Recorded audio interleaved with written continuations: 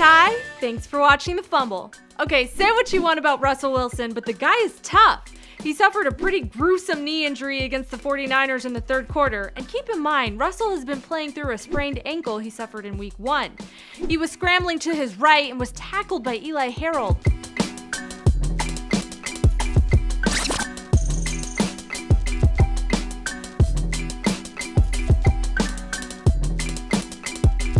Ugh, I'm no doctor, but I'm pretty sure legs are not meant to bend that way.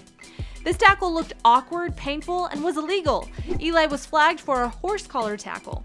Russell came off the field for 1 snap and then went back into the game to finish the series with a drive that ended in a field goal, putting Seattle up 27-3.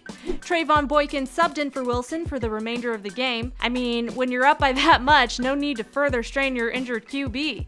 Seahawks beat the 49ers 37-18. After the win, Pete Carroll told reporters Russell sprained his knee a little bit. That looked like a lot of it, but okay. Wilson has not missed a single start in his 5-year career. It's pretty crazy, right? We'll see whether or not that streak is broken next week against the Jets, seeing as he's dealing with 2 injuries. What do you guys think? Did that injury look pretty serious to you? Let me know in the comments below. Don't want to miss any sports news? No worries, we have you covered. All you have to do is subscribe. Click the Fumble logo right there. I'll see you soon.